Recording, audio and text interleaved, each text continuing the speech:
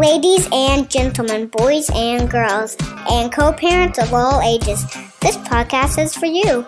Introducing and the center ring, the Amicable divorce expert, Judith Weigel.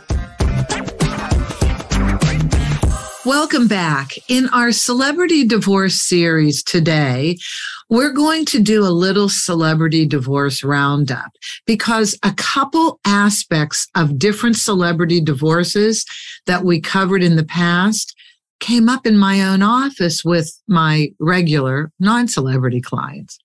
And I thought this would be an important time to kind of group some things together all about money that I know many of you are running into today or did recently. So we're going to cover 4 different things. We're going to cover how attorneys charge you. We're going to cover playing the spousal and child support game. We're also going to discuss pre-nups and post-nups, and then social media. So let's start with the attorneys. Now, this is not a blanket statement about every single attorney because I have a list of phenomenal attorneys who would never, ever, ever treat their clients like dollar signs. Unfortunately, that's not all of the attorneys. And I do realize that in every profession, you have wonderful people at the top that will treat you with respect, that will try and give you the best service and not soak you for every dollar that you have. And then there are a lot in the middle that kind of go back and forth. And then you have that bottom rung that unfortunately paves the way for the distrust people have with attorneys. With celebrities, they are major dollar signs. An attorney sees a celebrity coming, and if the career is going well, there's a lot of money to be made. There are attorneys in Los Angeles that charge $1,000 an hour. Can you imagine? They charge $1,000 an hour. Others charge $750. The going rate in Los Angeles is $425 an hour. Why do attorneys see dollar signs? Well, I was having lunch with an attorney the other day who said, but we're taught that in law school. We are taught that if we work for a major firm, we will be asked to create work just so we can get a minimum of billable hours in. We will be asked to create work just so we can have profit. We will be asked to create work so that we can extend the life of the case. This is so repulsive to me, to extend the life of a case beyond where it has to go. We're talking about family law. We're talking about people's personal lives. We're talking about people's relationship to their children, to each other, to co-parenting. How can you do that? It's like going to a doctor that can diagnose you properly, simply doesn't, just to make more money from you. Okay, yes, we know that happens too. Okay, we have a crisis of morality and ethics in society. I want to tell you a story that happened to me. I belong to a few bar associations, and in one of the bar associations a few years ago, I was sitting at an evening seminar on family law. And you're at these little tables of 8, so you're 2 inches away from one another, mostly attorneys. And then there's me, the mediator, and the legal document preparation company. Maybe there'll be a therapist, a forensic accountant. But for the most part, they are attorneys. And you get to know people just because you're sitting right next to them. I was listening to 2 attorneys talk to one another. They didn't work together, but they apparently knew each other well enough for this conversation to take place. One attorney says to the other attorney, hey, I got this great new case in today. And the other attorney is shaking his head. The attorney speaking said, I represent the wife, opposing counsel represents the husband. And the way it was spoken, it sounded like husband was going to be paying the legal bills. It sounded like there's a lot of money in this case because here's what came next. attorney who got the new fabulous case in her office said, and I just got a call from opposing counsel today who said, get ready. We're going to paper you to death. Do you know what that means? That means we're going to create reasons to make filings just to make money for us and just to cause your client pain, attorney who's representing the wife. Because I guess apparently opposing counsel representing husband, I don't know what there is to win. It's a community property state. It is what it is. If you follow the law, it is what it is. Okay. Nothing more was said. So I was intrigued by this conversation and I said, listen, I'm so sorry. Didn't mean to eavesdrop, but we are sitting 2 inches from each other. I was fascinated by your conversation. What did you say to opposing counsel when he said, we're going to paper you to death? And she stared at me and she said, what do you mean? I said, well, what did you say? You had to have said something, right? You didn't just end the conversation and hang up. And she said, she just stared at me and said, what do you mean? And I said, okay, you could have said any number of things like, that's completely unethical. We can't just create work and charge money for no reason. I cannot, even though your client is paying my legal fees, I can't on purpose create pain for my own client. That would be totally unethical. I can't join you in putting frivolous filings inside the courthouse so that they take time on cases that don't need to be addressed, making other people who need the court suffer and wait in line. And that would go against the attorney code of ethics. Any one of these things at all. And she just stared. And so I said to her, I said, look, I'm not an attorney. I'm a mediator in a legal document preparation company. And this is why I have a job, because of this game playing going on behind the scenes. This is why I have a job. This is why this level of service was created. Okay, so that's completely appalling. There's another celebrity that I know of that had an agreement already made, ready to roll, hired attorneys because celebrities, you want the language to be perfect. You want all the I's dotted, T's crossed. So even though you're amicable, even though you've created your settlement, you want to have attorneys write it up. I completely understand that. And depending on the kind of celebrity you are, you may have a lot of things that other people don't have, like different types of intellectual property, films, music, plays. I mean, there's so many different things that come into a celebrity's life that don't come into our lives, although we can own a lot of property, rental property, Airbnbs, we can own airplanes. I mean, we non-celebrities can have huge estates, no doubt. But I think we become walking dollar signs. I believe this celebrity was told something completely erroneous, like you're not allowed to talk to one another. Can you imagine? Can you imagine telling somebody they can't talk to one another? Can you imagine that? Amicable divorce. Families, you're going to see one another going forward. There are going to be family events. You want it to be amicable. How dare you treat people like this? And what if there were minor children? You're going to have your attorneys talk to the children, do the children's homework, schedule pickups back and forth. Does that make sense at all? What a horrible, horrible lie to tell somebody. Horrible. Just to make more money, billable hours. The attorneys that charge $1,000 an hour in Los Angeles, there's no different paperwork that they do than any other attorney does at $425 an hour. The paperwork's the same. The process is the same. There's nothing different.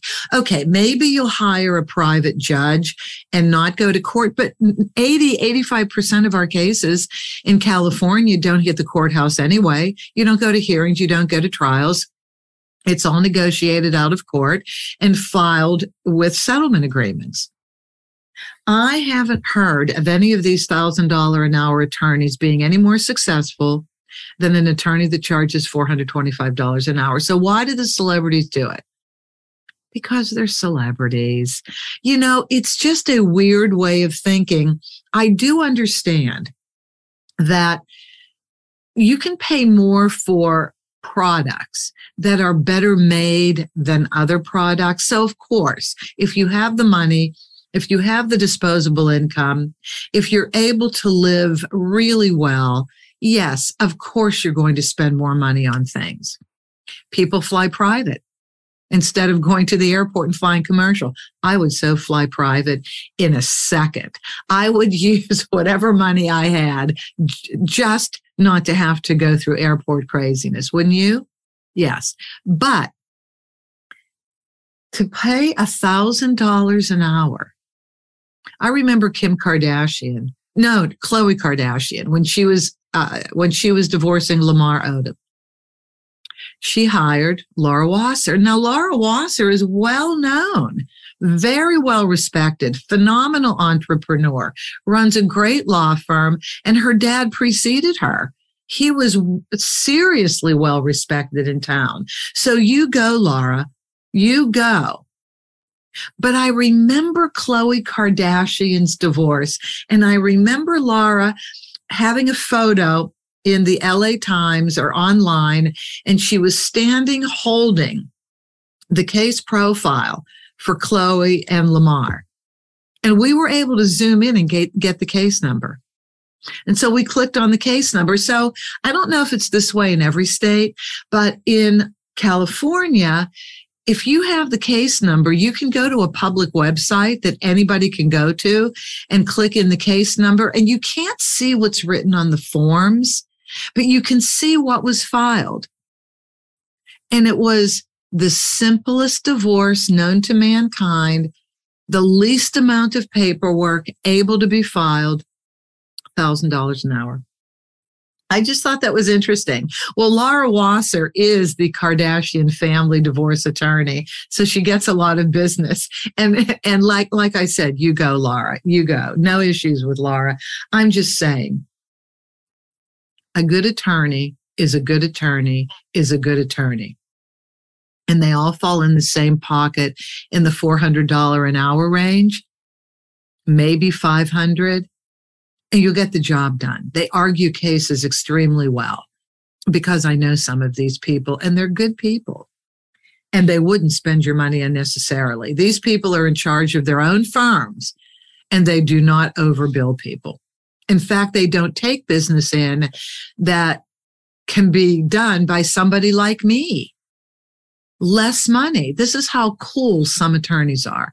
Please look for the cool ones. Number 2, don't play the support game. Don't play the child and spousal support game. Okay. 3 celebrities, Mary J. Blige, Adele, Kelly Clarkson. This has come up in my office a couple times this week, and it's come up in the past, and it comes up in everybody's office. You have children, and you are in line to pay spousal support. And the person paying somehow says, you know, I was thinking of cutting back on work. I'm really tired. And so I think, why don't you wait until I'm making less money in a couple months, and then you can run the DissoMaster, that's the calculator, in the state of California for child and spousal support, definitely for child support. And then we can see what the real number is. And I say, no, I'm not. No, I'm not. Do you think any judge would not be shocked at your idea to cut back on work just so you don't have to pay child and spousal, as much child and spousal support? Completely, utterly nuts. Number 1, People are fearful regarding spousal support. They really are fearful. And most people, men or women, whoever the higher wage earner is, don't like being connected to their spouse after the divorce is final through spousal support. And I really and truly get that. I think as does any divorce professional. We all get that.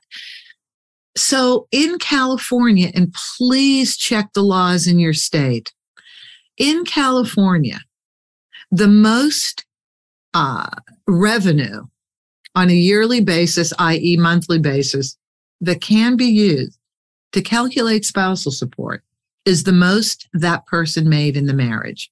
And why is that?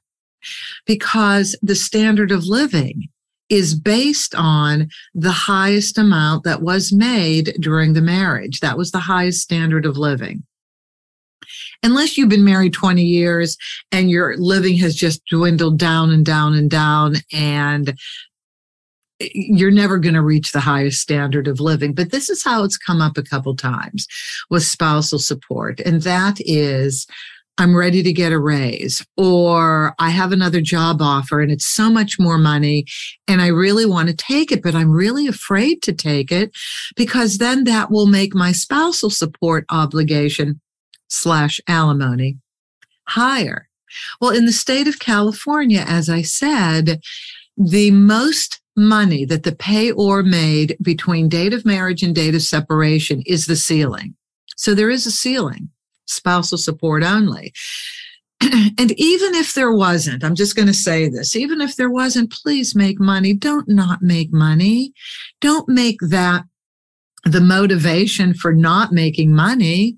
Keep advancing in your life. Now, it's different with child support. There is no ceiling in the state of California with child support. Again, check the laws in your state, contact attorneys and find out. So child support in California is modifiable based on the changing incomes of both parents and possibly the modification in the co-parenting schedule. But I found this interesting in child and spousal support with these three celebrities. Let's look at Mary J. Blige for a second. So this was brought to my attention when Mary J. Blige was in the Super Bowl halftime show. And we did a Super Bowl, we did a show on all the artists in the halftime show that had divorce issues or child support issues. And Mary J. Blige, although she is divorced, had to go on tour in order to meet her spousal support obligations to her ex-husband, who I understand used to be her manager. So she's now at the Super Bowl halftime show and she's going on tour just to pay her spousal support obligations. I don't think Mary J. got divorced in California. I think she got divorced in another state. I'm pretty sure she did. I don't know how the settlement agreement was written. Maybe it was written that it wasn't modifiable. Perhaps. If it was written that it was not modifiable, then I guess she had to keep going to work unless she could petition for a change in circumstances. So there can be a change in circumstances for people after the divorce is final. And if it's serious enough, if it's long lasting enough, you can see if the court will change it. It's called a request for order in the state of California. You're requesting of the court to make a different order than was written in the settlement agreement.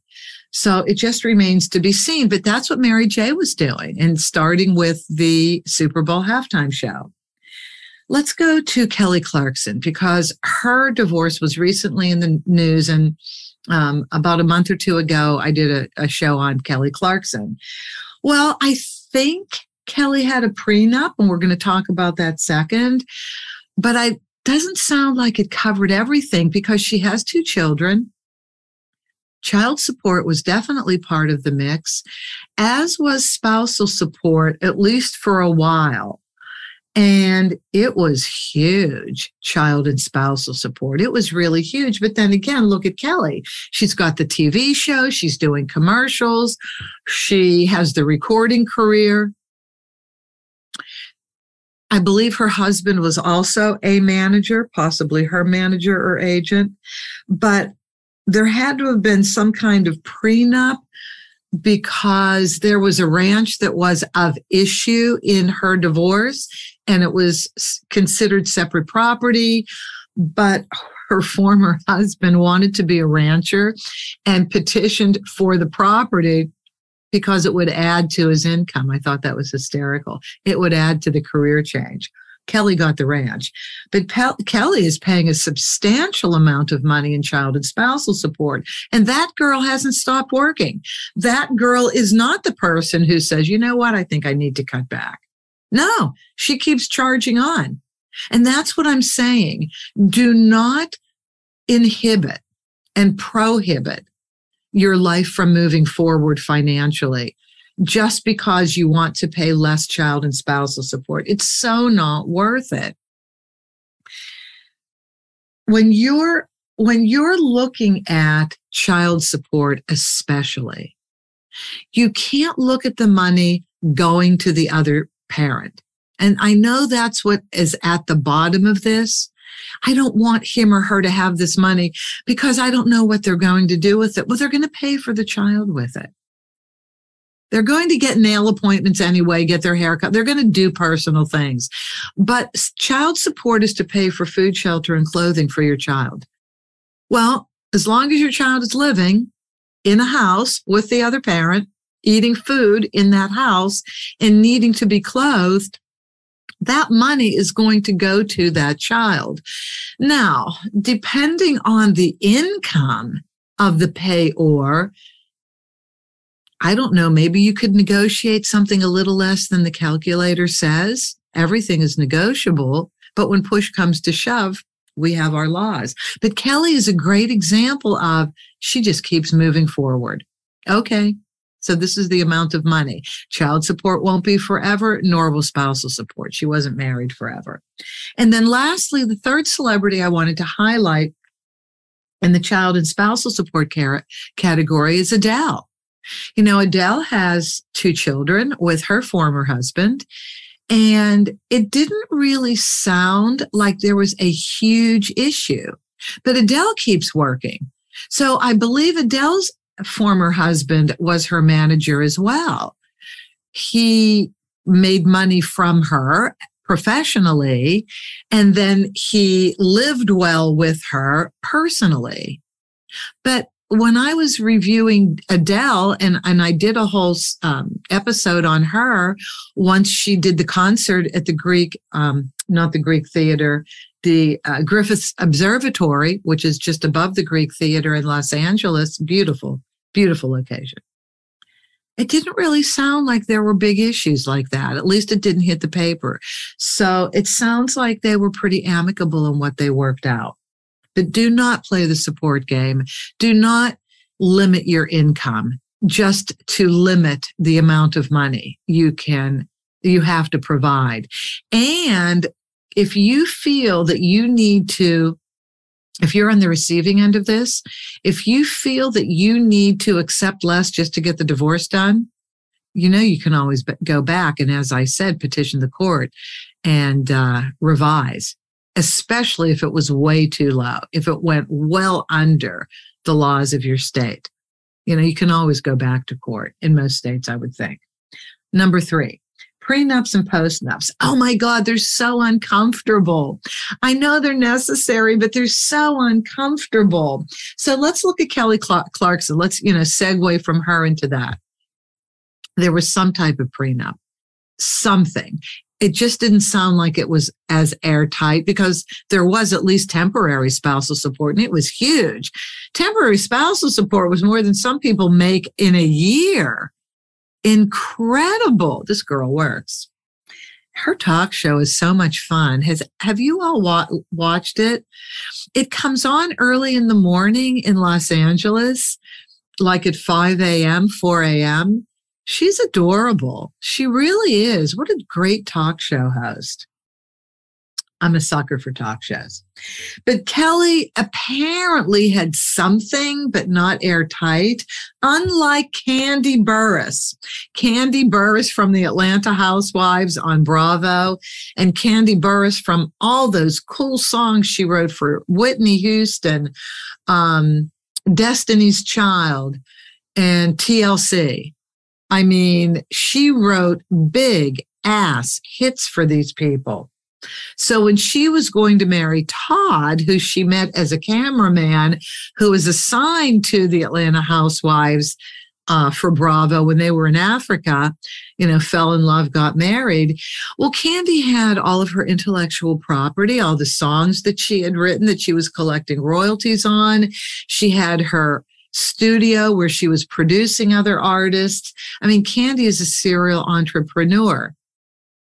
Candy definitely wanted a prenup. Candy is about money. Candy loves money. She talks about money constantly. Well, okay, you're good at making money, Candy, and that's good. That's really good. But the way it was presented was so repulsive on the show. It was incredibly unloving.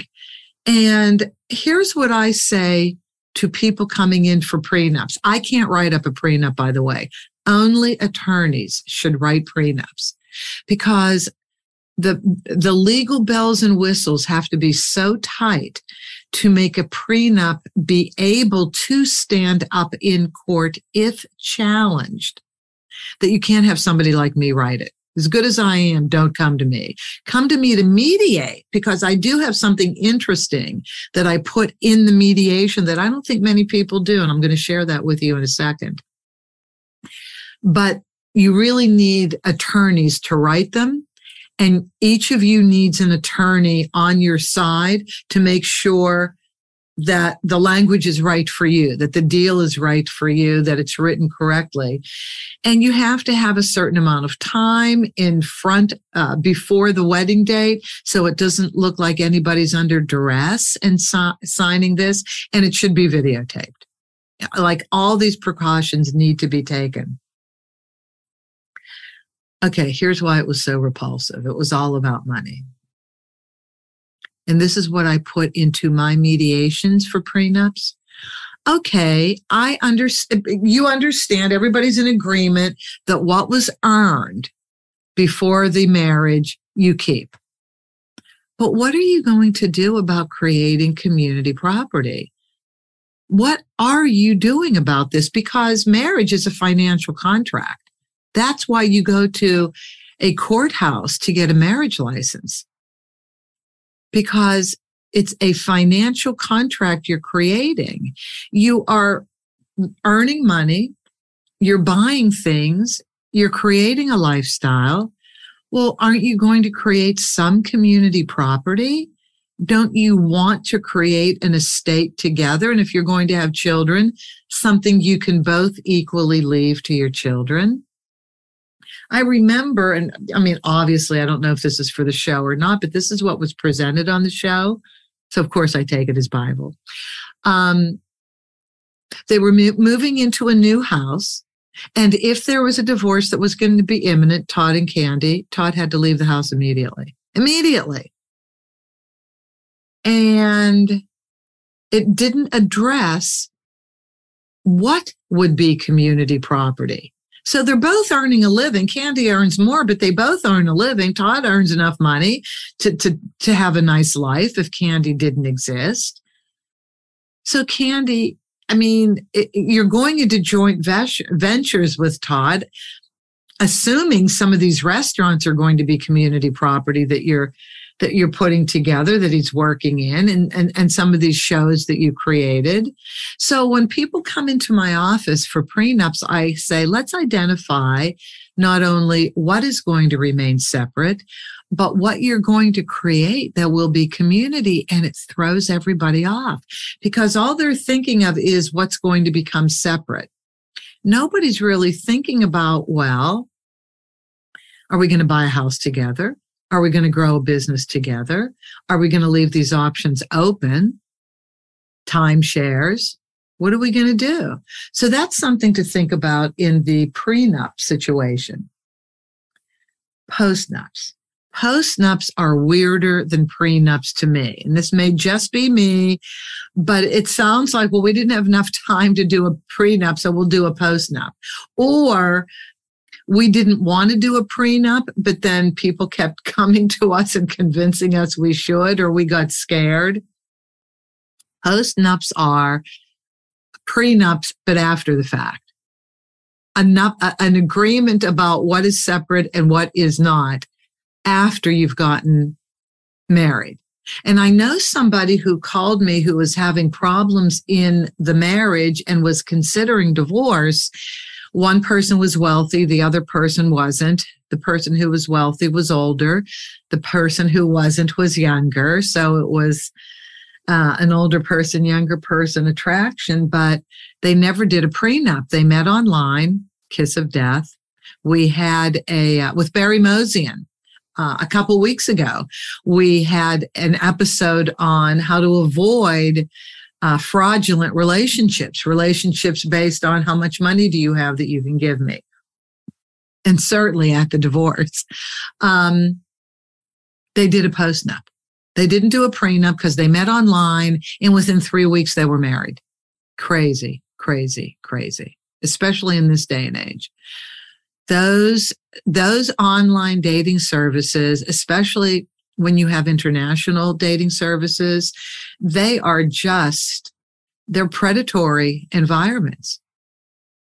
They are set up to take advantage of you. You have to be really, really careful of these types of international dating sites. So they did a post-nup. And I thought that was interesting that they did a post-nup, though, because it kind of showed that maybe there was some real love. Maybe it wasn't as surface as it seemed. Hey, you look great. Let's get married. That's what it sounded like. But that made me feel really good, actually, when I heard that they got a post-nup. And I just heard about this recently. So if you couldn't get the prenup, if things were too crazy before the wedding, or if you really thought about it more, a post-nup is there. But then again, how do you go to the other person? This is what interests me. How do you go to the other person and say, well, we didn't have time to do a prenup, or I didn't think about it, or I've changed my mind. I would like to address some things that I would like to keep separate that I had well before we met. And so let's do a post-nup. Boy, that's when you know you love somebody, when you agree to a post-nup, don't you think?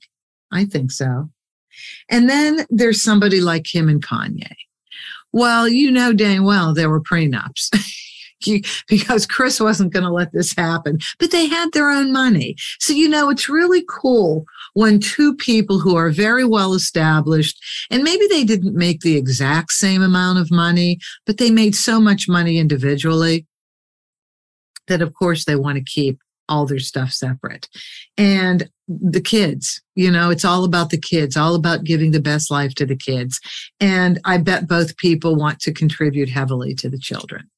So, yes, I'm sure they had a prenup, airtight, without a doubt. But I bet they're generously dealing with their children. Lastly, social media.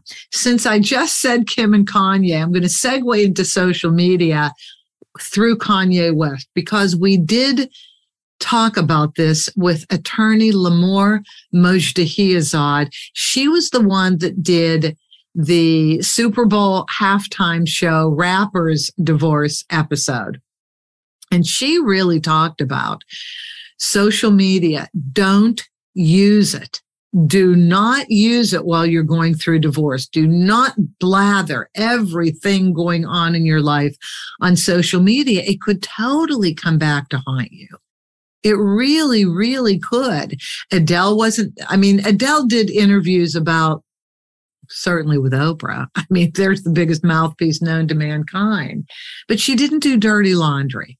That was just really cool. She talked about her process. She didn't criticize her ex. She really talked about her own personal journey. Kanye, on the other hand, oh my God, everybody he was dating out there on social media, disparaging Pete Davidson, it just doesn't make you look good. It makes you look mean and horrible. Divorce is private. Yes, you're a celebrity. Okay, there's going to be press releases. Look at Gwyneth Paltrow. She's the one that introduced the conscious uncoupling concept, Catherine Woodward Thomas's concept. And you didn't hear any dirty laundry about Chris and Gwyneth, did you? No, not at all. They were very cool about how they went through their divorce. They didn't use social media to disparage at all. They used it actually to show people that there was a better way. And that started a whole movement. And I thought that was so cool of Gwyneth to do that. Now, I don't know if she read Catherine's book. Legend says she didn't. Legend tells me that she saw the book laying in her doctor's office, the pediatrician's office, told the pediatrician. I think legend says that Catherine Woodward Thomas had her office on that floor. The book was in the pediatrician's office. The pediatrician wanted to promote healthy, amicable divorce as well. And even if Gwyneth didn't know Catherine, I think that was super cool of Gwyneth to start the movement of really pushing for amicable divorces. And then there is an attorney named Tracy out of Atlanta that has started the Amicable Divorce Network, the Amicable Divorce Network. And it was to promote a list of amicable attorneys who will never take your money needlessly, that will only allow you to spend money as it needs to be spent, will not drag out your divorce, or will let you go on pause if you emotionally need to, which is very important.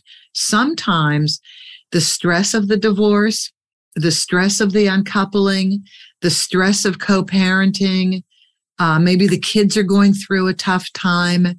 Sometimes you simply need to put a pause on the divorce process. Really and truly, bear this in mind. It's something you should do just to relax, just to get yourself healthy. Maybe some sessions with a therapist so that you can refocus, because these decisions that you're making are super important. So you do have to go on pause. But back to social media. So when Lamor Mojdahizad and I were talking about Kanye West and how he was going nuts on social media, Matthew Smyrda, an attorney I've had on in the past on these celebrity divorce interviews. I love Matthew. I love Lamor. These are really wholesome, great human beings.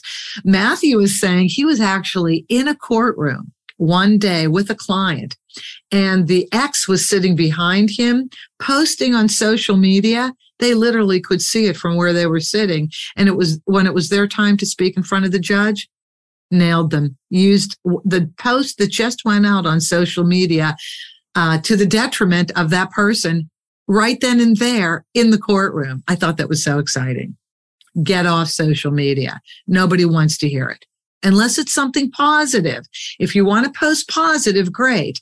And this is the only thing I said when I was talking about adding significant others into your life while you're still getting divorced. And it was about Kim and Pete Davidson. I said, more power to you, Kim, if you met somebody that is making you feel good.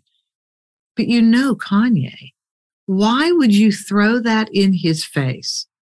Why would you do that? You have enough money that your Skims line and anything else you're making, it's going to be fine without putting Pete Davidson everywhere. It's going to be fine. You're going to make money. There are just some times when, even though you've made your living in your brilliant marketing on social media, you don't have to do everything. I mean, Bethany Frankel allowed cameras to shoot her going to the bathroom while she was pregnant. I mean, come on. And I dig Bethany, by the way. I'm a big Bethany Frankel fan. I really, really am. And especially using social media for her philanthropic efforts when people are devastated, Puerto Rico, Houston. God, I love her for this.